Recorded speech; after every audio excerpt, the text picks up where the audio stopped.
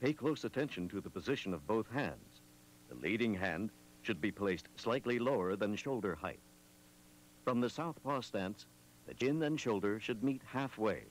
The right shoulder raised an inch or two, and the chin dropped about the same distance.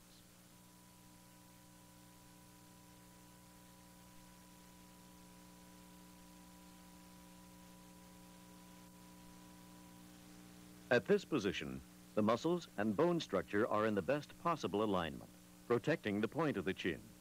In close-in fighting, the head is held vertically with the edge of the chin pressed to the collarbone, and one side of the chin is tucked to the lead shoulder.